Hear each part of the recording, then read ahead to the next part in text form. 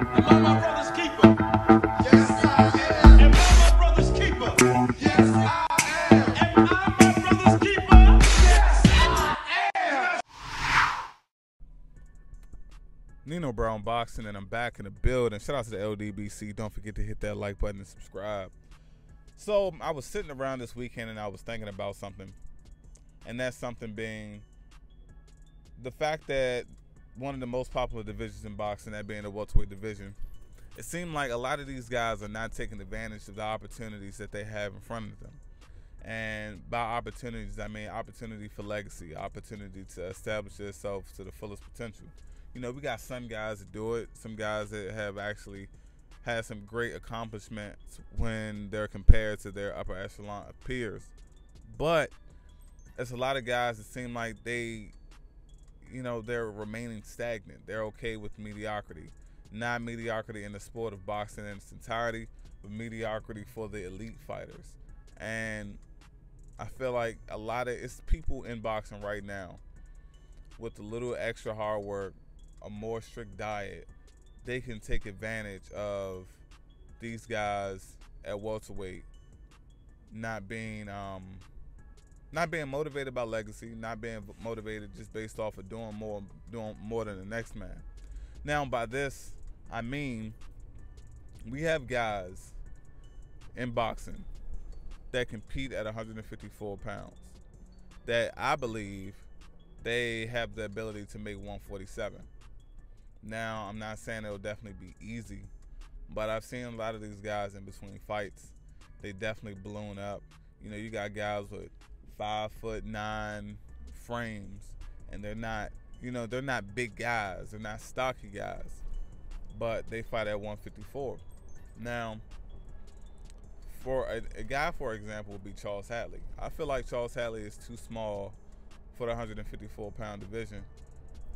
Even though, I mean, he's done work up there, but you put Charles Hadley at 147, he gives guys like Keith Thurman problems. Some people may think, oh, Nino Brown Boxing, you done lost your damn mind. Like, what you talking about? Charles Hadley ain't gonna do shit.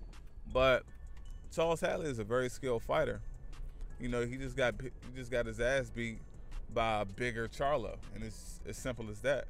I mean, we all know the Charlos had the potential to go up to middleweight and super middleweight at some point in their division, but you have a guy smaller in stature like Hadley.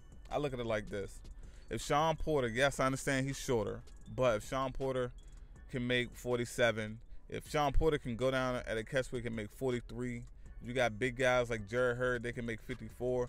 Charles Hadley can make 147. Now, I made a video about Austin Trout coming down to 147 previously, and some people say, you know, they don't think it can be done, this and that. But I'm like, I don't know, guys. I really don't know. I mean, I understand everyone's body is different, but when you see guys out here, and I know it's a different sport, but to my understanding, cutting weight is cutting weight. If Conor McGregor was making 145 and you have Deontay Wilder getting down all the way to 214, it's not like Deontay Wilder is just some big, sloppy guy when he weighs in at like 220 or over 220. Deontay Wilder, being a heavyweight, got all the way down to 214, and this guy doesn't even do road work. I believe a guy like Austin Trout can definitely make 147. Now you have Austin Trout making welterweight against the likes of Adrian Broner, Sean Porter, Danny Garcia, Keith Thurman. I believe I believe a prime, ready, and well-conditioned Keith Thurman is a 50-50 fight for Austin Trout and the rest of those guys I named. So Adrian Broner, Sean Porter, and Danny Garcia. I believe Austin Trout will beat them all. I definitely believe he will beat them all. So it's just, I feel like it's a lot of opportunities at 147 that are there simply because people aren't taking full advantage of it. And a lot of these 154-pound guys that are on the smaller side of their division, they definitely can capitalize off of it. Some people may call it being a weight bully. Me personally, I do not believe in that term. I look at it like, if you're disciplined enough to make the weight, you're not a weight bully. It's as simple as that. You know, we all, if you don't understand, you can be put at a disadvantage if you cut too much weight. But if you can be effective at that weight, hey, I say go for it. I mean, the only way, put it like this, I say weight bullying is not a thing, or you just make fights, all fights have a same day weigh-in.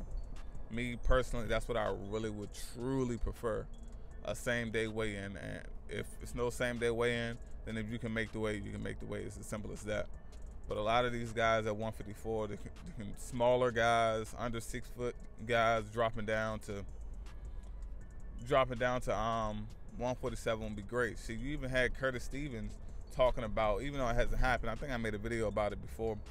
Curtis Stevens talking about he wanted to come back down to 154. Granted, it hasn't happened, but as far as I can remember, Curtis Stevens used to fight. He fought at light heavyweight at one point in time, and he went down to 168 all the way down to middleweight.